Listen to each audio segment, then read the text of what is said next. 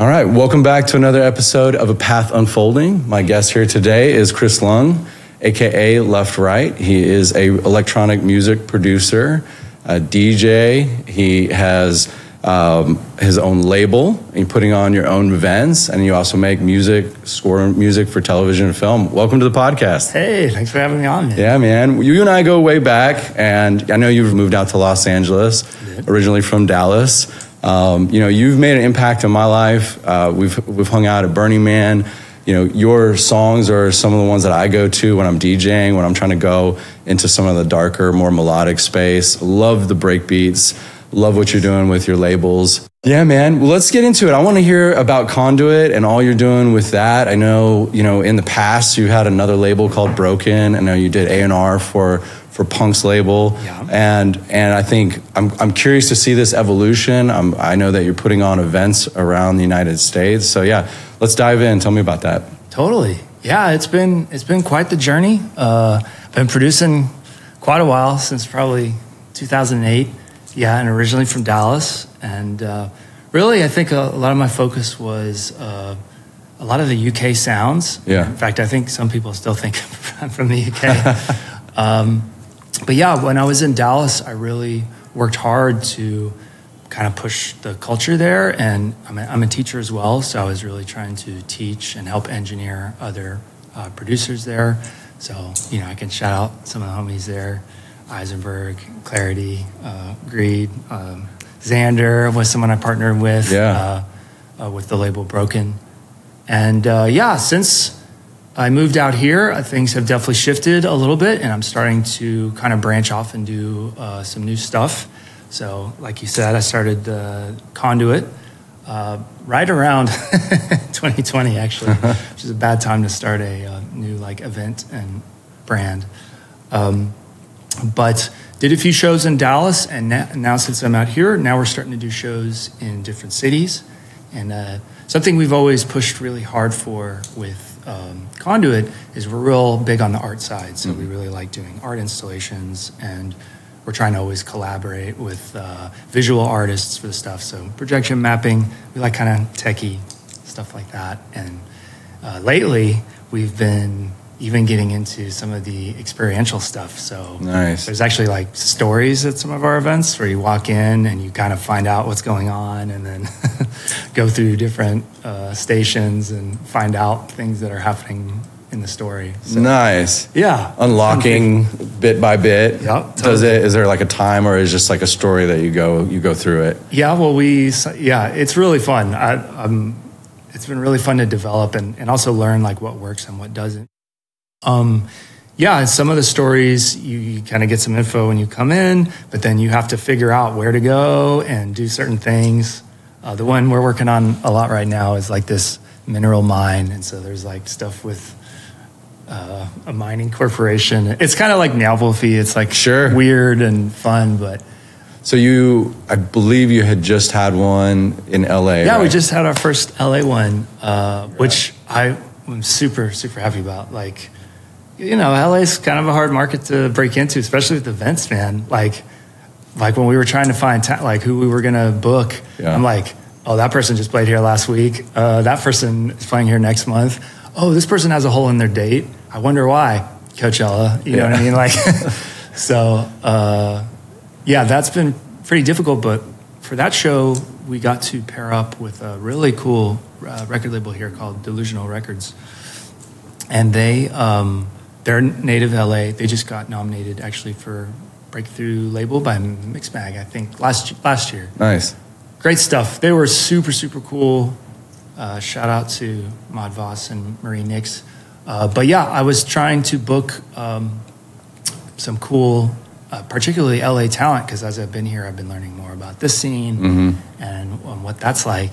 And as I started to pick out people that I wanted to have play, I was half of these people are on Delusional Records. And okay. So, I hit them up and wanted to see if they were interested in partnering, and they did, and it was great. We had Boardlord came down from San Francisco, crushed her set. Yeah. And then also Danny Gallagher, who I'm a big fan of. He's LA. He does a lot of engineering, I think, for producers here. which is cool. It's kind of like what he seems kind of like what my role was like in Dallas. So nice. like kind of engineering for a lot of people. And another group I want to shout out to on the label is Canary Yellow. They're on one of my favorite labels, Cloudcore. But they're on the come up, and we've got a really strong single from them coming. So I'm super hyped. Nice. Yeah. What's sort of your cadence and approach to the music release of the label? That's been the hard part right now. Yeah. Because it sounds, I mean, you're obviously doing a lot, right? And so right. How are you balancing those two things or three things? Yeah, something that's been different for me is, well, and you know, I learned a lot about this with the label with Broken. Working with Xander and Eisenberg was really good because I think we all had our independent strengths that worked pretty well together. And so now that I'm kind of doing my own thing, I can see how much work it is trying to do the label and the events and my own artist stuff, and then also teaching and scoring and stuff. So that's been the hard part, is like trying to stay consistent. So far, the label has still been mostly my stuff, but this is the year that we're about to finally break out. So we got a cool compilation coming that I'm really stoked about. Some strong singles, EP, and then I also have a remix album of my album that came out last year. So you put this album out last year, Big Rave Energy. Yeah. I love the name. Yeah, and I mean, there's some phenomenal music on there, phenomenal moments. Let's talk about that, because I mean, it's listed as your debut album. You had not put out an album before? Yeah, I mean, it was kind of a scenario where, well, I think a lot of artists in 2020 were like, what am I going to do now? Yeah. Figuring all that out. And so, yeah, I mean, it was around that time that I was like, well, I've got, I mean, I had already 12-ish tracks that were kind of sitting around that I wasn't exactly sure how to put that together. And then I was like, okay, well, I'm going to do the album. I mean, I've been producing quite a while at that point. I've never really done more than like a 4-track EP. I was like, it's time. Like, a lot of standard advice is not to do that, especially for, you know, smaller, even some mid-range artists, because I think, and I mean, you can give me your opinion here too, but I think the general advice sometimes is that you get more exposure if you're kind of releasing single or smaller groups. But yeah, I was like, I've already been doing that. I've probably had 100 tracks out at this point. So I was like, it's time. Let's do an album. Let's flex on it. I went all in on it. I definitely put some money behind the promo, PR, and you know, I was running some ads and stuff, and learned a lot. And like, I'm really happy with it. Yeah. Like at this point, some of that material is a little older for me. I still love it, but I'm also excited about the new stuff that I'm working on now. But yeah, I'm really happy with how it went. Yeah. Like, well, what you said, you learned some things. What anything specific? Totally. Well, so you know, the PR game, that's always a tough move because it can be pretty expensive, and sometimes you don't get what you think. In fact, a lot of times you don't get what you think you're going to get. And that, I was worried that was going to happen, but at the end, I ended up getting some really good press across the board. So that went pretty well. I did a radio campaign, and we did end up with Gorgon City played the title track on Radio 1, which was cool. Huge. And then the other thing that I learned is that, you know, just even running small little campaigns where you're just running videos with your music to people that don't know who you are, if you got a cool video and you got good music, you'll get some people to listen to your stuff. Yeah. So that was kind of cool. You know, I'm not throwing tons of money behind it, but even just little bits kind of, you know, like sometimes triggering the Spotify algorithm is like a thing. And I definitely saw a movement there that I hadn't seen. I'm not getting like crazy plays. I'm not in the millions yet, but yeah, you know, I'm happy with how the album did. I think it's around 400,000 plays or something, which, I mean, for a grouping of tracks, that's certainly very good for me. Yeah. Yeah, like you said, I mean, the sort of de facto advice is like do singles, do EPs, but I'm here to say go for the gold. Like, if you have a story to tell and you're not creatively blocked and you've got music, that's great. I mean, you're going to look back and always feel proud of that moment. And I think you have fans, you have people that actively listen to you. And I go look at YouTube and others, social channels where people can comment on what you're doing. People are excited about what you're doing. So for them to be able to dig in and listen more fully and have that full experience, that's fantastic. I think what you did with running ads is smart, and PR. My advice on that is typically like, you need to pick your punch, and as an artist, know when the right time to do those things are, right? And have the right project. PR primarily relies on a story and having something. What is this about? Why is this interesting to talk about? If it's just another single, usually that's not going to go very far. The press outlet's like, well, what are we going to just write about another song? When there's an album and there's a concept there, that's meaningful, that's valuable for a PR person that can really work with that. So that sounds smart. And also I want to shout out you because your video work has come so far. I was, as I was researching for this, looking at what you're doing on that, and just for anybody watching this, these are Chris's cameras. He's, kind of advising me on what we're doing here. So like, that's beautiful. Like you are such a Renaissance man where you've taken whatever, right? And this is one of the hardest things about electronic music and being an independent artist these days is having to take on all these different roles and facets of being an artist. And I've seen you really, in my opinion, master a lot of these facets and really gone. So I think there's, huge shout out to that. Mad love. So yeah, and we'll be, in these videos, we're going to be lacing it with some of your work so people can really see that. So if you're just listening, I encourage you to watch it because I think we're definitely going to put some effort into that. So the interactive part of your parties, I think that's really exciting. I've worked with Beats Antique and the guy that was working with Beats Antique before me and brought me in as their manager. He had an agency where they were doing experiential marketing and experiential activations, right? So a brand like Adidas or whatever would come in and hire them to put together to something. And it's sort of the new frontier of marketing and engagement. People come in and they have some sort of, they're part of it, right? Which I think both of you and I love Burning Man, and that to me was what changed the game. Is like I felt like I was part of what was happening there. You're encouraged to be part of it. Yeah. So that seems like such an evolution. I'm glad that you're taking that on and putting into that. I'm excited to see. Hopefully I can make it to one of the events sometime soon. Yeah, totally. Yeah. It's a lot of fun, and we're also experimenting with it. We're trying to find that right balance too of like commercial versus underground. That's been kind of it's actually been one of the big shifts that's been happening for me, particularly since moving here, is I think when I was really pushing strong in, maybe a few years before 2020, I, had manager and agent and was pushing real hard to get on more commercial stages and get on bigger and bigger labels. And, I was happy with the decisions we made and like got on like Mousetrap and In Rotation, that's Insomniac's label. And like Bite This was Jazz's label, and a few other big ones. And I was working a lot with punks at the time. But now my focus is really, I'm not trying to stair step much, or at least not in that way.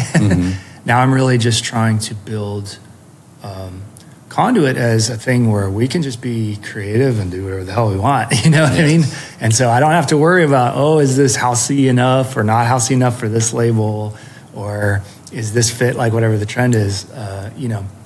Now I'm kind of trying to do things just on my own terms. It's a little more work, because I may not be working with some of the larger networks I was before, but I'm kind of building my own now. Yeah. And also like trying to bring people in with me and lift them up, like bringing in a lot of students that are helping me with stuff and having them release on the label and having them play the events, and we're all promoting together, and it's coming together. That's been a big shift for me, though. Good. Like it's kind of like I'm like developing teams in a way. Yeah. And now I've always been a very like I do this, and then if people can help me, like like a manager and agent, then I'm just going to keep doing my whatever this is. And now I just can't do it all, and so I'm really learning how to. I guess it's like a leadership role. Absolutely. I don't really consider myself that, but I'm just trying to learn how to work with larger groups of people, which is also very new to me. Yeah. Like, I've got to deal with, everyone's got different ideas, and then how do I hone those together without making sure that we're all feeling like we're contributing, and yet there's still cohesion to what we're doing. And that's new to me, but it's a cool challenge. It's been a lot of fun to take that on, really. Yeah, there's growth. Yeah. I mean, I resonate with that, obviously, with Gravitas. I mean, that was one of the underlying, the ethos of the label was this creative collective. Everybody had an opportunity to participate. As the label has evolved and we've had success, and we worked with people like Closian of the Trees and sort of built that name. It's been tough because you do need a strong figurehead. You do need someone in the center sort of steering the ship. Obviously, like you said, we can't do it all. I can't do it all. It's so important to bring people on and make sure that they are getting something out of that participation. They're learning a skill. They're getting, to that next step in their career. And then also they're helping you build your vision. And, I read in your newsletter, like, you have this manifesto, and I thought that was so cool to have taken the time to sit down and really craft this idea so that you were clear on it, right? So there's so many times where I haven't been clear on what I was really trying to do, and the more clarity I have, the more better I can communicate to my team. Why is this important? Why does this matter? What are we trying to do? The other thing I think that's really important about what you're doing is, like, all of these labels that you named and other artists that have supported you and all that. To me, that's great, and it's amazing when you get those wins, but it comes and it goes, and it's pretty fast, and it feels like these cycles of that go faster and faster every day. It's crazy. And now you're building a brand and you're building your house, and nobody can really take that away from you. You still have to feed the fire. Sure. And it's the creative fuel, but you're building this team, and now people can see this opportunity. And as you bring new artists into that, right, you're getting the mind share as your fans discover these new artists and go, whoa, that's amazing. You sort of get credit for that, and that lifts you up even further, which is super smart, right? That and then you start to really have this collective vision and team. When it becomes bigger than you and things are happening that you're not even aware of, that's the moment where you're like, wow. Yeah, I mean, I am kind of, thinking about my long term. Yeah.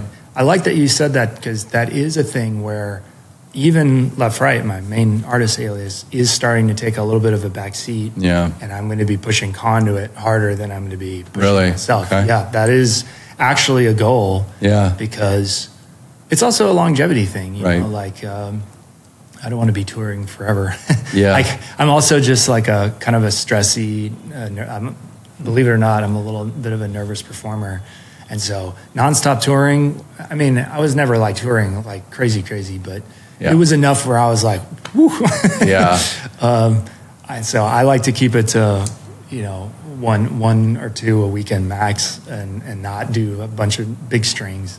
And so that's been nice, because now I'm choosing to do things on my own terms.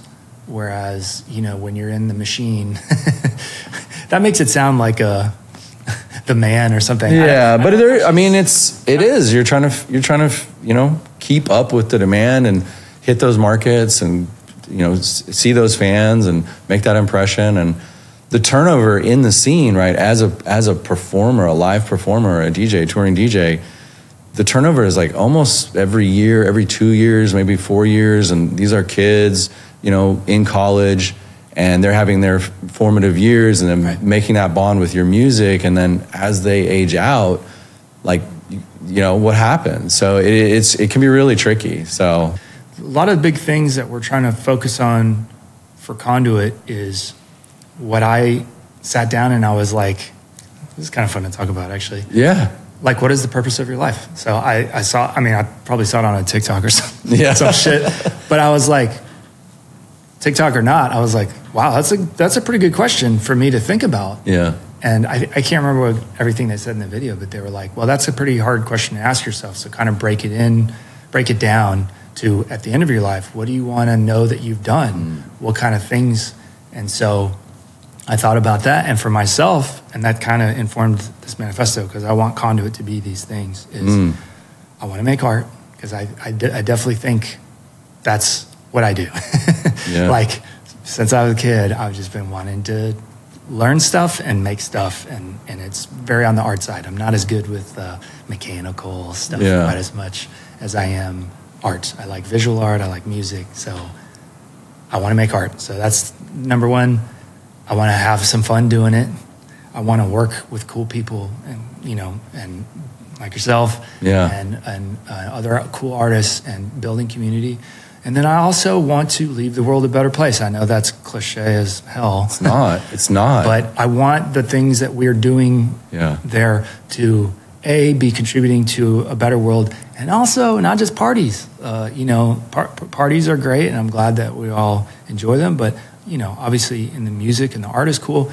But we are trying to donate some of our funds to charities, like our last release, the Conduit Chaos Contraption. We donated 100% of that. I mean, it was like we only had it up for a week, but got a couple $100 out of it. Nice. And giving that to charity. And I also want to be trying to do some service stuff, which I think is a lot harder for people to get behind. It's a lot harder to do, but I want that to be a part of my ethos and a part of the label's ethos. And I want people who are involved to know that. So that's kind of what was behind that newsletter and that manifesto. Beautiful. Yeah. It's not cliche. I mean, I think if we all figure out how to tie our passions and our skills into something that has some element of leaving the world a better place. I mean, there's, you still have to feed yourself. You still have to, you still need to satisfy yourself, spiritually, artistically. But then having some note of that, it really helps. I mean, I'll share that we've had success with Gravitas in doing compilations for charity, which you've been a part of. We've raised money for DEF CON, or actually the EFF, which, they support online privacy. We've done charities that help, for ALS research, and Charity Water, which is one of my most favorite charities in the world. And what's cool about that, and it's a little bit of a hack, and it's not like we went into it with that idea, but it opens the doors. When you're leading with, we're doing this for this cause, and this is why this cause is important, it's less selfish, it's less self-centered, and you can get people on board that may be a little bit above your, pay grade or your level or where you are in whatever you're doing, because they're like, okay, I want to contribute to that. And that really helped Gravitas in the early days, build network and show people that we were serious about what we were doing. The other part of that is we really did take it seriously. We brought fully formed marketing plans and how this was going to work and the timeline and what we were looking for, and that the rights would, if for any reason the artist could have the rights back to those songs if they, wanted it at any time, and really came correct. Really, in a year one label, I thought that was really helpful. So I'm glad to hear you say that, and I don't think it's cliche. I think we should be asking people to do that more and more. I think when we step outside of ourselves and we go a little deeper and we go bigger and we have a bigger vision that involves more of us, that some way that's gonna happen. So I love it, man. I'm excited to see that. It's a good way to change things. Yeah. And on that tip, like you mentioned, you're a teacher. I mean, that's the other. It's really, person by person, song by song, day by day is how we build our life. You mentioned that story of your life. I love that. I think about when I'm on my deathbed, what is the story of my life that I want to leave and be able to look back and be proud of. And so whenever I go after something, that's one of the ways that I frame that. It's okay, is this going to be meaningful? It's a good check. Yeah. How am I going to feel Sitting about on the this? couch watching Netflix is not something we're going to remember. Right. But starting a podcast, starting a label, starting an event, doing something for charity are things that we can write home about. Yeah. So, yeah, I agree. That's great. Yeah. That's cool. I'm glad you brought that up. Yeah, tell me about how long have you been teaching? What does that look like? What all facets of, are you mainly teaching music production? Or are you teaching all sorts of facets of music? Yeah, good question. I've been teaching quite a while. Also, I think think I was starting to teach college in maybe 2011 or 2012, like quite a while ago, at a little community college in Plano, Texas. Okay. And I was teaching audio engineering there, so that's kind of how I started. I think essentially when I got out of college, and I think people may want to know, like a lot of people, kids, when they're learning to produce and they're getting out of school, whether it's high school or college, they're like, now what? Yeah. And so in my case, I was like, I'll do anything as long as it's in music. And so, yeah, I ended up taking odd jobs. I ended up working with a promotion company or promoter in Dallas. Shout out Jeremy Word. We're still very good friends. Oh, Jeremy, yes. We talk every week. I mean, he is as OG as they come. Yeah, he's been a huge mentor to me, wow. actually, and we're really, really good friends. We talk all the time now. But yeah, at that time, he was like the biggest electronic promoter in Dallas. So I was flyering cars, man. Like that was my job. I was just putting flyers on cars and promoting shows. But I learned how to promote. I learned, how to really get out there and what it took to promote shows back in that day. Yeah. And then I was doing random audio jobs, and I got to a point where, I was already starting to mix and master for people, and then I started to teach at the college. And the really cool thing about teaching is you learn twice as much. And I think teaching has really made me more humble in a lot of ways, because you think you know stuff when you're teaching, and then you realize there's always more to learn, and the things you really thought you knew, or the older I get, the more I know I don't know. You know what I mean? That's a good sign. Yeah. But and since then I really started to, after I left the college, because the touring was starting to get a little crazy. Like the first week of college, I was always Burning Man. Oh, and wow. I was missing the first day every year. And the substitutes were telling people that I was at Burning Man. I was like, why are you telling me? They're just going to razz me about it. And they did, of course. Well, it gives you street cred. It did like, probably give me some street What'd you learn cred. out there? Yeah. I did have to stop the college thing for a while because of the touring was getting a little intense. And then I really started to settle into doing more one-on-one, either engineering sessions or like student, like teaching production.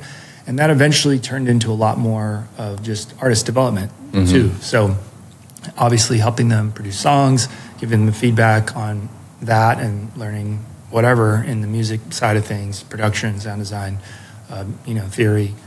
But also trying to get them, to have some branding and a visual aesthetic, and how to promote yourself, and the social media game, and how to shop to labels and all that. And I like all of it, and I like working with other people.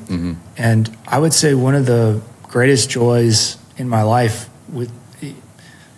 in teaching, because when I was a younger artist, I was like, I don't want to teach. I want to be an artist, and I only want to do artist stuff. But I have really changed my mind. I really enjoy having teaching be a portion of my life, because it gets me out of my head. And all of the things that I get crazy, all artists get crazy about stuff. I don't know anybody immune to it. You know what I mean? Not a single person. We're trying to do stuff, and when you're trying to do stuff, you care. And then when you care and things don't go the way you want, it sucks. And that's just life. And when you're an artist, you tend to care. Yeah. And teaching has helped me get more objective, because I can be objective with my students.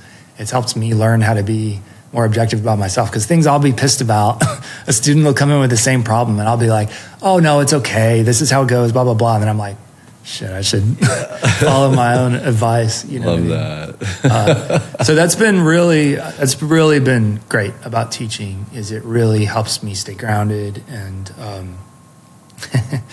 not go a little too cuckoo with my own projects and stuff like that. So yeah, I love that part of it. Yeah. You talked about the branding piece, and I love all the brands that you have and sort of the aesthetic that you bring. Did you do any formal studying or that? That's just all self-taught. Yeah. And I'm very kind of you to say that, because like graphic design is like where I really am trying to get better, and I'm still not quite there. I have clearly I've definitely had some help with some of the brands and some of the logos and stuff like that. But yeah, finding something very striking or recognizable, I think, is just part of what I like visually. And so I'm always pursuing that.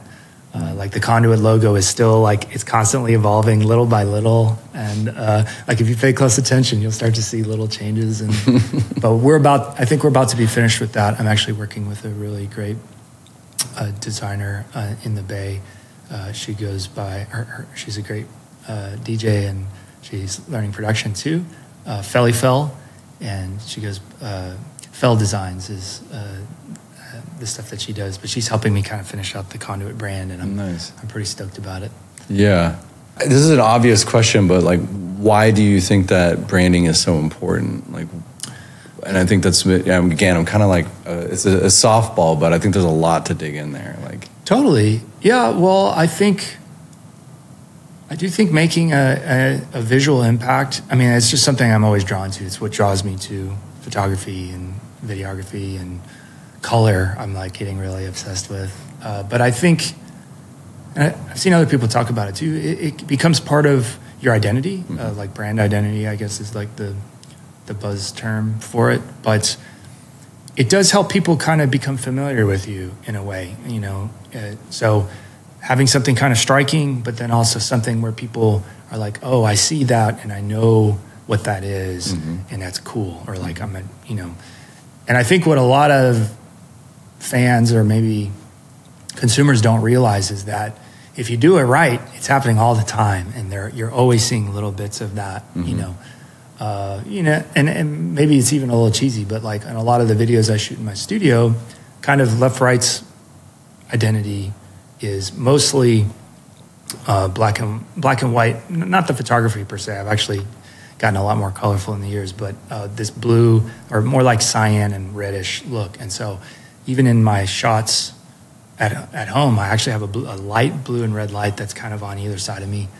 I know it's became kind of a trendy photography thing, but I do it a little more subtly where you can just kind of tell. But I'm doing little things like that I'm not sure people would notice most of the time, but there's little hints of that. And I feel this way about music too, like sound design and stuff. There are things that you can do that actually are unconscious.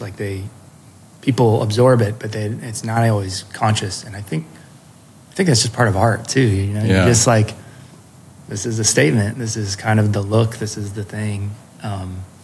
So yeah, I think it's important because I think it sets you apart. It can be very striking, and then also, you're kind of creating a voice for yourself that I think is cool. What do you think? What's your exploration been? I think everything you said is great. One of the things that I think is important to understand about brand is that it's a promise. Yeah.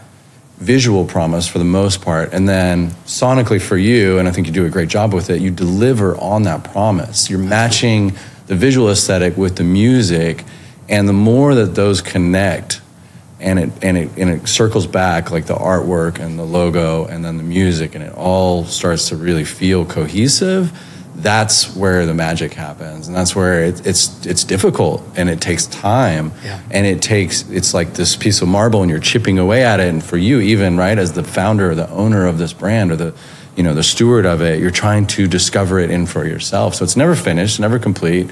It's a living, breathing thing. But when it's working and it's connecting and people can see just that one logo and then know kind of what to expect, they may still be surprised, which is the art part, but they're like, okay, I trust it, right? There's this trust, and you continue to deliver on that promise. Then it's like you're starting to really, that's why it's so valuable. You have brands like Apple that are, probably $1 trillion brand, right? Yeah.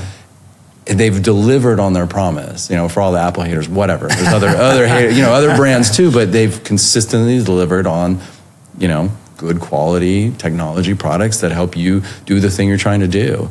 And it starts to become bigger than just that little thing that it is. And that's exciting to me. That's why with my web agency, when we do branding, I coach some of my clients around that. I think when we start from that place, they start to understand why it's so important to start with brand in the whole process. Because you don't have that, then you don't know anything. You don't even know what we're trying to say yet. The brand is defining all of those pieces. So it's really important as an artist or a business or whatever you're taking on and trying to create in the world, even in your own personal brand, to take time to really figure that out for yourself and write things down. What does this mean? What does it not mean? Who is my intended audience is another really big question that as you start to refine that, then you can start to use language and ideas that connect with the intended audience, where you can get more specific and more clear with them. If your intended audience is audio engineers, you can start to use technical terms that other people wouldn't. Right. Right? And totally. That's fun. That's cool. And it helps you, like it's kind of like connects with what you were saying about teaching. It helps you get more clarity. It helps you get like, the more you dive into the brand, the more you realize this is not that brand and this is that brand. Right. Yeah. Well, I kind of want to ask you, because I'm always shifting, right? That's also part of it, right? Is you're always kind of developing and like maybe trying to hit a new audience or attract a new voice or something like that. I'm curious, like, how has that worked for you? Like, have you ever had a big logo change or like decided to change how you were doing the art? Couple times, yeah. I mean, when we first launched Gravitas, it was gold and black. And then that color in particular was just somewhat challenging. So we did go to sort of the more traditional black and white. I mean, when designing a logo, I tell people, like, you need to start with black and white. Yeah. Don't introduce color. It needs to look good small. It needs to look good big. Yep. And we also, and I made some of those mistakes with the first Gravitas logo, and it was too complicated. It was too busy. Had too many things going on with it. And as we refined it, we stripped things away, and we kept what we thought were the essence and the fundamentals of the logo, the brand. We did do, like, updated some of the fonts, say, okay, this is what the fonts we're going to use. As we started to look into artwork, when we first launched the label 2011, 2012, like, I had no idea what I was doing. Straight up. I was just wanting to have fun. Just like you. I want to work with cool people. I want to support artists. I want to put music out. I want to be part of this scene. And now I'm just going to go for it. And very quickly, I made a big mess. And I signed way too many artists, had way too much stuff in the pipeline. I wasn't having enough attention to detail. The mixing and the mastering was all over the place. When John Burcham, Symbionic, came onto the label, he had a lot more experience with some of those, details, because he was releasing his own music. And also, he's more of a detail person. And I started to learn that about my personality, that I'm an idea person. I am a leader. I'll get people fired up to go do something, but I very much need people to help me kind of deliver on that vision. And as I've leaned into that, it's really helped me understand who I am and who I need to work with. So that was that. And then as we really started to look at the artwork of the label, we found some key artists that we thought really met our aesthetic and our vision and would deliver artistically, on the artwork for the whatever we were releasing would match the quality of the music. And so that was really fun. One woman in particular who we didn't work with her that often, but her name is Joyce Sue. She just worked on Tool's last album. She did some of the artwork for that. I have a signed poster from her, all of the members of Tool, plus her signature from one of the first dates on the most recent album. So that has been amazing. She's gone on to work for Apple and do all sorts of stuff, and she did a lot of the Glitch Mob's early artwork, and she's just phenomenally talented. So that was to me too, like being able to work with other artists was such a fun experience to learn from them, and in some ways, I kind of feel like I'm saying this poorly, but you absorb some of their power. They were making us look really good. Yeah. And so that was fun. And I guess to your question, I mean, I think we have it pretty dialed. I would say our brand's pretty wide, and I think that's too, it goes along with the music. I mean, for Gravitas, releasing anything from like sometimes heavy dubstep to more down-tempo trip hop, or even sometimes like more organica house. And it's been a journey to expand it and go, okay, we can play in that musical sandbox too. And I think maybe there's pros and cons, and there's been some people that maybe have lost or we've lost them along the way. But I have always had the vision of being more like a Ninja Tune or Warp Records. I don't think we're there in any way. But that was like, I don't really care. I don't want to get so hyper-focused on a genre. I just want it to be intelligent, emotional, moving music with quality, music, electronic music production. That was sort of that was my qualifier for what we would work for. I want to kick that question back to you. How has your branding changed over the years, and how are you thinking about that now? Yeah, there's definitely been, it's funny, like when it was happening, I didn't really realize that 2020 was a big shift for me. I was just kind of like doing whatever I had to do at that time. Like a big shift for me was, I was meeting everyone in person at my studio, and then I had to shift to doing like Zoom sessions. And at that time it was out of my apartment because I wasn't even, there were some other things going down with the studio. And that was actually kind of how I started getting into scoring. But of all the things that started to change, I did start to change a little bit my look. So you would probably remember that there was a time where I didn't show my face at all. Mm-hmm. In fact, like I would show up to gigs and people didn't know. I mean, they could usually recognize the hat because I've been doing that for quite a while. But they didn't know what my face looked like because I was always in shadow. And I kind of heard from a variety of people, you might have even been part of that conversation, that, people, when they're connecting to an artist, they do kind of want to see who you are. And although I like that shadowy aesthetic, I'm not really like a dark, scary person. So that was a shift for me. And I think I was kind of worried about how that would go. But, I'm just try to be genuine with all my stuff, and I think that's I'm able to share stories now, and I can talk to the camera, which that took a while. I was looking at some like super cringe videos the first time I was trying to talk to the camera. It was pretty bad, but I've been enjoying that, and I think that's some advice I try and give to students and other artists is that. One of your big jobs as an artist is connecting to the people that like your music. Like it might be one of besides making art that you love, connecting with the people that are wanting to support you is really important. And I think figuring out how to communicate, whether it's socials or newsletters or just your branding and how all of that communication, conscious, unconscious, is something to work on and be paying attention to. So that was a learning experience for me.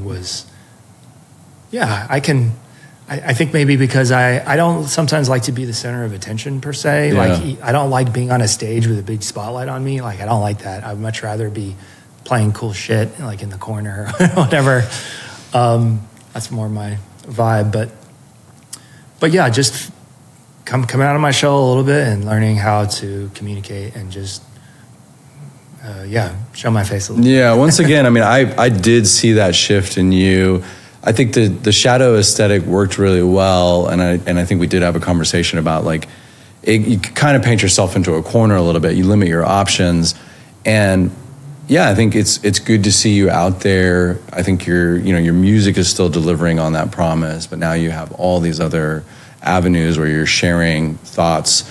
I think one video that I really recently saw was like maybe the top 5 or 10, sort of UK breaks. Yeah. And I really thought that was great. One, it just showed your ability to transition and your mixing skills, and you kind of like actually sitting there with the CDJs and hitting that, and then just paying homage to and understanding these emerging genres and things that are happening musically for you and what's resonating with you. I think that's I know it wasn't an easy piece of content, but it was like cool, and it didn't necessarily all have to come from you. Like this is the thing I'm doing, and this is my album, and it shows a lot.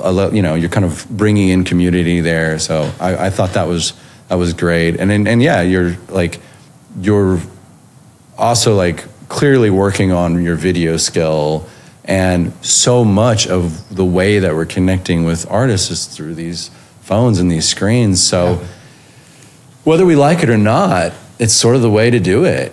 And people, this is the way we're learning to, connect with people. So I'm glad to see you have moved into that phase and like everything else, like taking it seriously, getting getting good at it, which is no small feat, right? Yeah, like you it said. Takes a lot of failures is what it takes. Talking to the camera, if no one's ever done it, it's really hard. It's really weird. It's not as easy as it seems like it would be. Yeah. Many takes later, you might get one. It was so funny watching this video too. It was so cringy. I was like, oh my God. Well, and I see other artists do it too, because everyone's trying to figure out, the algorithm. Yeah. The holy algorithm that we're all trying to serve, whatever is that part of society is. Yeah. You're trying to do something. Obviously, theoretically, the algorithm is to connect you with people, but also it favors certain things. And if you're not doing whatever the thing is that is going to help you, then so it's like also constantly updating how you're whatever that thing is. Yeah. My take on that is one, like, make those algorithms work for you. Right. We don't work for them. If we're stuck on that like treadmill of I've got to make content, it's going to feel bad. It's not going to be fun, right? That's true. And the other, I think part of this podcast is like you can use long form content and then make small form content from that. So your lift, your effort to make something is a good bit to do something long, but then you can chop it up and reuse it and repurpose it. I think that's one of the things that I'm saying that's really good. You know, there's all these different ways that you can do that. And then find what works for you inside of that. Like, what is the content that you like, or what is the thing that you want to put out there? Like, you don't have to do Twitter, TikTok, YouTube, all these different things. Like, find one that works for you and then lean into that. That would be my advice, and something that, I'm trying to take that as well. So it's not every platform all the time, every day. That'll make you crazy. That'll burn you out. Yeah. Well, I'm I'm in it. Yeah. Yeah. No, I'm with you there. I think that's really good advice too. Yeah. It's finding what works, but that way you like to do, because that is the thing about the algorithm is once you do that one thing, then it wants you to keep doing that. Yeah. And then sometimes you can get kind of stuck doing that. Yep. And then I think, if anything, that's been a detriment to me, because I immediately don't want to keep doing the same thing over and over. Yeah. So, but I like making new stuff all the time. So it's always an adventure, and it's fun. It's fun for sure. Let's talk about composing music for television and film. Yeah. Has moving out to LA helped with that? You feel like you're more in the world, or it's kind of just been evolving as you've been getting better at it? That's a good question. So, I started to kind of get into it accidentally. Well, it's a pretty awesome story, actually. I had always avoided doing a lot of creative stuff like that for like paid jobs, because I'd had some very light experience with it. And I think at that time I was still a little bit, this is when I was pretty young, like I was kind of fresh out of school. And they would give you feedback and say, hey, no, we want something like this or something like that. And when you're kind of a young artist, I see a lot of people are like this. You're like, don't tell me how to make my art. Like, I made this. Mm-hmm. Don't tell me why it should be like this, because I made it to be the way I want it to be. And I think that's an okay mentality to have about your own art, and that's fine. But if you are working with other people to create a larger vision, then you may need to work with a director. You may need to work with an agency or people. And sometimes that's kind of annoying. Having too many people in the kitchen, too many cooks in the kitchen can sometimes not make the soup very good. Yeah. But it is a reality of creating larger visions. I mean, movies are like that. You have to have lots of people working on it, and it can't just only be one idea. Like, you need to pull in expertise from other places. So I think after I'd matured a little bit, and then 2020 happened, I'd actually met this really cool director from Tokyo at Burning Man. He was wearing a crazy costume, and we just met him like 3 a.m. at a crazy camp. And somehow or another, we ended up following each other. And I was like, wow, this director is like making some really awesome stuff. And just hollered at him. And he was like, oh, we would love to have your music on something. And then we just started working on stuff and like landed some pretty big stuff like immediately, like Onitsuka Tiger, which is like a shoe brand. But like we did a Nike thing through an agency, Yamaha, like some pretty big ones. Yeah. Urban Decay, which is like a pretty big makeup brand. And that was cool because like I got to work with someone who obviously I knew was cool. And because I'd matured enough at that point to learn how to take feedback and direction, then, and the other reason I learned how to do that so well is teaching. Because when I would sit down with students, I'm like, what do you want to make? And I'd try and help them make that like fast, like in, an hour or two, as quick as we can. And I just got really used to doing that over and over and over and over, like day in and day out. So when I started to work with a director or a creative agency and they're like, here's the idea, here's the brief, I'm like, great, let's go. And I could do it really fast because that's something I always felt, it's probably an internalized pressure is when I'm working with students. Like I want to get them the best thing that they can as quickly as possible. And so I got really fast. So yeah, some of these briefs for ads and stuff like that, a lot of the stuff I've been doing is ads, and it'll be, or trailers for films and stuff like that. It's like a 24 or 48 hour turnaround. And they're like, we need music now. I don't fully understand why it's like that in the industry, but it's super common that you don't have more than a few days. But my last 10 years of teaching has really prepared me to do that. So as soon as I started doing that, that started to go really well, and linked up with another licensing agency doing similar stuff and trailers. You don't land everything that you pitch on. So you're doing briefs sometimes. And like I've pitched on some pretty cool movie trailers and stuff. I didn't land everything, but landed some pretty big game things like EA Sports NHL. I did a remix of Justice. Waters of Nazareth. Wow. It's like a huge. That's huge. I mean, you and I know, like that's a huge song. And I got the stems and everything. Wow. So, and then the other one was The Who, Teenage Wasteland, or Baba O'Reilly is the actual name of the song. Teenage Wasteland. And I had Action Bronson was rapping on it. Wow. Yeah, so some pretty cool lands. And I did the mix and the master on it and everything, so I'm getting his vocals and stuff. So pretty weird combo of sounds there, but those projects are really fun to work on because it's like, it's a creative puzzle. Like I'm really into making music. To me is like solving puzzles. It's like how to create a statement, and then how do you make that statement last and vary it and evolve it. And a lot of making art is like solving cool creative puzzles. So I really like that aspect of scoring. Yeah, it's really fun. Talk more about that. That like definitely piques my interest. So when you're sitting down, or any sort of creative art, you're thinking about it as a puzzle. You're thinking about it as kind of finding the centerpiece or finding the starting point, and then you're building around that. Yeah, I mean, I do think, like most musicians probably, like when you're initially writing something, you are just trying to write a hook or something, like something you love, that you like the way it sounds, or you could start from sound design or whatever. But I think once you have that, whatever your main statement is, your hook or your drop, or, if I'm scoring for something, maybe it's a theme, well, then you've got to make it work over however long the duration is. If it's a song structure, you got to make it work with the song structure. And invariably, you run into little problems like, the energy is a little too low here. Or in scoring, the director might say, we need, this is a little too bombastic, let's take it down. Or way more likely, we need this to be bigger and bigger and bigger. That's the most common note. It's like, this isn't crazy enough. Like, more risers. More impacts. Yeah, exactly. It's like, how many risers can we add? But it's solving puzzles. And what's really funny about this creative stuff, I'm also like a chess fan. So speaking of like puzzles, I like, sometimes you're working with, I'm the composer, right? But I'll be working with the director, and they have a vision. The client has a vision. And then the creative agency might also have a different vision. And so I might get notes from all three, and they sometimes conflict.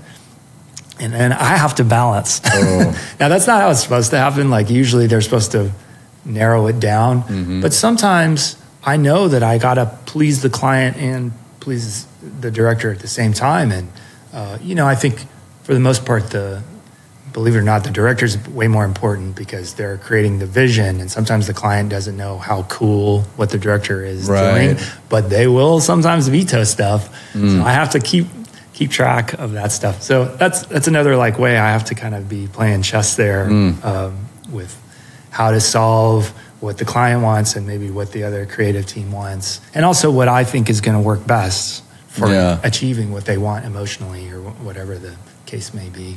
Yeah, I'm very interested in the sometimes friction between business, money, and creativity, and finding a way as an artist to make those things work. And I think there's one of the reasons why I wanted to do this podcast and ask these questions, because I've seen so many people do different variations, right? You're doing teaching, you've got your label, you're DJing, you're doing commercial television and film, and like you're making your life work like that, right? And so it sounds like you have a healthy relationship with money and creativity, but do you relate to what I'm saying about that? Yes. Well, I think I'm not starved of artistic freedom. So it doesn't scare me to work on an ad or something where maybe they're asking me to do some things that I wouldn't do normally artistically, but that's because it's a creative puzzle that I'm doing for them. Got it. And that's fine. But I'm out putting all kinds of crap that I want to do at any day, any time. I think that is an earlier artist moment where you had that moment, but now you have developed your own artistic path, and you know that's there. You're secure in it, so now you're okay to come play in somebody else's sandbox and have fun with that. Totally. And I'm for the most part, I'm working with people I like, and I'm, if I get a brief for an ad I don't want to work on, I'm just not going to do it. You know what I mean? It just comes to mind, like trying to get Kanye to do something. Like he would probably not be so amenable, right? Probably not. But it's not like he's immune to brands. He's trying to do brands all over the place. Absolutely. Too. Yeah, I think it's fun, and I mean, there's also a lot of the cameras I bought was because I'm working in those side of the creative fields. Is sync and film and video. There's a lot of money for music on that side. That's kind of hard to get, on the record label side. 100%. Yeah. So I was curious because I've started to move in the sync world. Yeah. Sync is synchronization to video and film for people that don't know that term. But I've been starting to do more sync, and even our label started to get some sync stuff. Oh, good. How has that worked for you? It's good. We've had hard, right? Yeah, it's hard. As the industry has developed, right, there's more people that are just writing for television and film. So you might get less looks for an unknown artist, but we've had some really good success. So one of the artists that I've championed is a group called Baseline Drift, and we signed them with a Riptide music group that's out here in Los Angeles. And they've been very good to us, and they understand the industry. They get the briefs. They have the relationships with the movie houses and the trailer houses and all of that. And they also will take certain songs, specifically with Baseline Drift, that they know that has the core sound that they're looking for, and then they'll have some of their in-house producers go and do remixes, put the impacts and the drops, make them trailer ready. So that's kind of that example of you might have a really good idea, but then if you're working with a sync agency, they might take your songs and ready them for sync. Right. So it's been a lot to learn, yeah. But we've had some good. We've had a couple Netflix things, Apple, some proper movie trailers specifically, and this one song just keeps getting. Nice. I think something that people might not know is as you sync a song, it becomes more valuable, and it oftentimes will get resynced because it has a case study or somebody who's look, it's been used here, that works well, right? And so let's use it here. So that's cool. When this was before the pandemic, so it was 2018, 2019. It was working with Riptide, hearing the trends. Hip hop's super popular right now, or do you have a song that's Stomp, Clap, Hey, which is, like the Lumineers type thing. Those were doing really well. Yeah. So there you get these cycles in that industry, which may not really tie up to what's really popular in pop music or whatever. There's who's ever doing those jobs is finding that that's working really well for commercials. So It's a whole nother side of the business. And I think the lesson, right, for any younger artists or people that are getting into it is like, get your publishing in order. Understand what a PRO is. Understand that when you're writing music, you're creating intellectual property, which is just to say abstract ideas that don't exist that I'm like grabbing out of thin air. It's like, what is it? But you made that music, you own it. And not only that, but there's multiple parts to it. There's different, types of intellectual property inside a song. So a week of studying that and watching blogs or YouTube videos or reading blogs about that and informing yourself, really important. Totally. Even if you don't plan to do it, just having the knowledge around it so that you can speak somewhat intelligently about it if the opportunity comes to you. So, yeah. It's been, and some of that, like you said, some of that money has been really great and funded other creative projects. Totally. And that lessens it. As a label, I think we're not the perfect fit for, a ton of stuff. And like Monster Cat would be an electronic music label that just gets tons of video games, and they have a whole division at that label just working on that, And then some of the other people that I know that run labels, they do writer camps. And so they'll just go out with top line artists, singers, songwriters that have written music, and then they've got their producers. And then they're sort of like just writing for what they think is working now and creating music. And that's, essentially, again, like in a division. We're not doing any of that. We're really staying true to just releasing music and supporting artists that we believe kind of fit that vision. And if and when there's some money or syncs that come through, that's great. Right, totally. Yeah. No, that's great. Yeah, I think it's still kind of a new world to me, but it is cool. Like, it's good for artists to know exactly what you're saying. There's another side to it.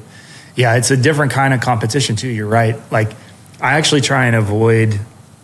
I've had a lot of the same requests, like, oh, well, we want a whole album of this kind of stuff, and will you make that? And that is actually the kind of thing I'll usually turn down, because I don't want to just like put a lot of work into a song that's going to go into a maybe pile. Yeah, that bothers me a little bit. Yeah, spec work is tough. I have done that. The kind of work I really like is the bespoke, because they know what they want. They've got the reference. They trust me to get them there. I'll take revisions. No worries. Smart. We'll get there. Smart. But yeah, that is the other side of it, is like, when people are like, well, we want a bunch of stuff like this song. Will you make us 3 of those? Like, that does feel a little like, Yeah, I have enjoyed the scoring side though too. I mean, like, I went to school for music composition. It's like orchestra and stuff like that. Yeah. So it's been cool to finally flex a little on that side. And I am trying to do more film stuff. I just scored a short film, just all piano. Recently, he's doing the whole film festival thing. Cool. Like submitting. So waiting for that to come out, but wanting to do some more shorts, and then I don't know, might try and get some cues on some features at some point. It's hard to keep all these juggle all these balls in the air. You had at the beginning we had talked about you had signed with some pretty high up there labels. I guess, how has that experience been, and now how has that informed how you want to run your label? Yeah, and I think that's one of the big shifts that's been happening for me is, and this is definitely I've got some kind of strong opinions about this, and I don't expect everyone to agree with me, but I think that any artistic endeavor, whatever kind of artist you are, if you try and play the stair-step game, which I think everyone wants, you're trying to you make music you love, right? And you want more and more people to hear that. And so the way to do that is, and this is good general, I think, management advice. This, I think you probably agree with me, is try and work with bigger artists and try and work with bigger labels. And as you do that, you expose your music to larger audiences. And I think that's great, and it makes sense. it's difficult and there's stress involved. And I did a lot of that, and I think that worked pretty well for me for a while. And then I kind of got a little stressed out with that game a little bit. And I wanted to just do whatever I wanted to do and not worry about the stress of that. And I'm sure a lot of artists can also identify with that. I think you need to balance those things. I mean, there's probably more artists than not that don't want to play that game. And then unfortunately, a lot of people don't hear their music. So I think there's value in pushing, whatever that pushing is. I am really grateful for all the labels that I worked with. I think they all did a pretty good job. I do think like the bigger labels you can become a cog in the wheel. And I'm also like not saying, oh, they suck. I think there's a reason for that. They've got a machine that they're running, and for their machine to keep running, they need to have regular releases, and they'll allot whatever their budget is for each release, and that's fine. That's kind of normal. That's the job of a label, is to keep pushing things out regularly. But doing it all for myself, it is just nice to have the freedom to do kind of what I want, when I want, where I want. So I kind of mentioned it very briefly earlier. Something weird we're doing, which is kind of weaving into our weird narrative stuff, is so Conduit is like what we're saying our events are, is like a window to another place. And we'll explain what that other place is down the road. But we also have this contraption, the Conduit Chaos contraption, which sounds hilarious, but it's our way of dropping real weird random stuff. And we only drop it for like a week or 2 weeks. And it's a collection of sometimes anonymous, so music or bootlegs or whatever. Throw it up on Bandcamp or whatever. The bootlegs are all bonus tracks. So there'll be surprise tracks that you get if you get the album. And it's only up for a week or two, and then it's gone. Boop. I can't do that with a big label or something. They'd be like, fuck you talking about? Yeah. We're not going to, Definitely not going to do that. Yeah. And it's just cool to be, like my kind of general direction is I'm going a little more underground. I'm going a little more weird. I'm going a little more artsy. And I want my music to reflect that too. I'm trying to go a lot more underground with the stuff that I will be releasing. And on that note, I'm really excited about what's happening in Garage and Breaks. Holy shit, man. Yeah. Like I'm having students submit like house stuff to house labels, and they're like, we're looking for more Garage and Breaks right now. And I was like, I've been, in the genre for a hot minute, and it has been very not popular in the general sphere. And that is really actually shifting. Yeah. And that's crazy to me. So I'm pretty excited. I'm discovering so many new artists that are making breaks in Garage, and it is awesome. Like, I'm super hyped up about it.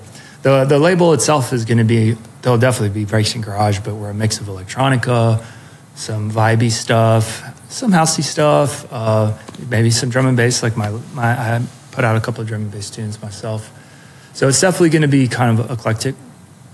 Not anything like super heavy, but yeah, I'm just really excited, man. Yeah, why do you think that that's happening right now? It's just cycles, I guess. Yeah, but it really is happening. Who are you excited about? Any specific artists you want to mention? Oh man, a ton. So many. I think Bicep really drove a lot of this trend from the UK, but there's so much garagey stuff happening. Like Interplanetary Criminal is really crushing it. Artists I really am huge fans of right now, and they're not huge, but they're people I really look up to, is Otik, or you might pronounce it Otik, O-T-I-K, and Cameo Blush are two UK artists I really, really like right now. Boardlord is sick. She's out of the Bay, Oakland, I think, specifically. She's doing really cool. It's like very stripped down, kind of very purposely analog-y and not like overproduced, very like out of the machine kind of a sound, and like very raw breaks, very raw samples, which is like I spent my whole life trying to get like really produced sounding stuff, and to see her music, doing like really raw stuff like that. It's really exciting. Even Glitch Mob is doing a lot of breaks and stuff too. Speaking of that, just so we talk about, I sat with Uwa from the Glitch Mob. Oh, amazing! And he gave me this tattoo, and they're launching their label, All the People. Yeah. And this was just literally just yesterday, and just talking about his excitement for some of this. I thought your album, Big Rave Energy, and they're really like they're championing this like rave sound. Yeah. The dark. And so it's cool to feel that kind of get back to what I would say our roots. Yeah. Right? So much is like you can only go so polished and then it sort of becomes like the answer to that is basically punk rock. Yeah. Let's get raw again. Let's get real. Let's just get dirty and so it's exciting to see the trends go and new things pop up and new sounds and new people have a new opportunity, right? Like I've been in this sort of glitch and the bass world, the psychedelic bass world for a long time. And I don't feel like it's getting stale. I feel like there's still really talented artists, but I'm sort of excited for a new movement. Yeah. Something that I'm really excited about. My wife turned me on this to this genre is amapiano. Have you heard about this? I don't think so. So this is it's an offshoot of Afro beat and Afro house and house music, and it's actually really difficult to DJ because it's not like a typical 4/4. Okay. It's usually sometimes like a triple kick on the one, and then it has this thing called a long drum. Anyways, it is definitely an emerging genre that's coming, I believe, out of Nigeria, Africa. That's cool. And we went to, there's like one night in Austin where they're doing this, and I'll be honest and say, like, we were maybe one of 3 white people there, which I think was great because Austin's awesome. A very white city. Totally. And we were like, whoa. And to see this, it was like, this is a new subculture. This is an emerging subculture where people knew the songs, they were singing along. Yeah. I had dove into it, but I didn't know, the words so well. And it was so cool to see how passionate people were about this.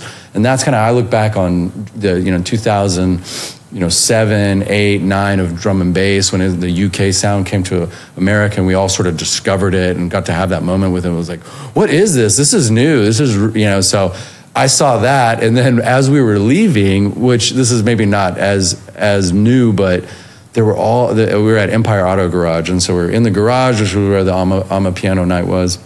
And then as we walked, we were going home, we were leaving, there was an emo night in the control room, and it was like kids probably 14 to 18 years old.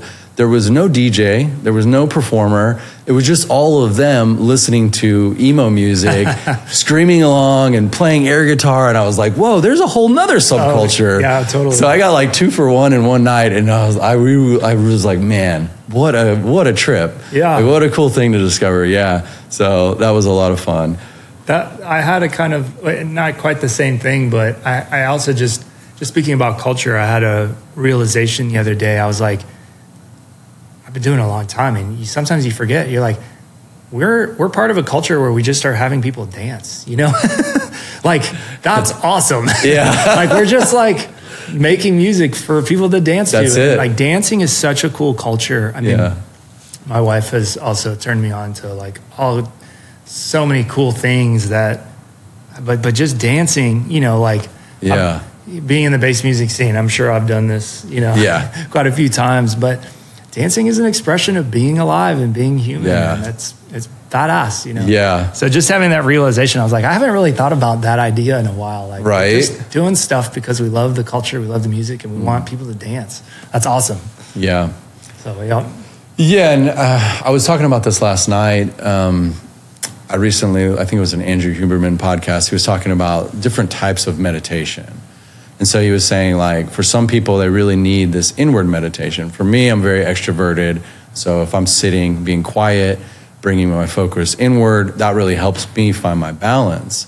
My wife is pretty introverted. And so for her, like, her meditation is really a physical meditation of yoga.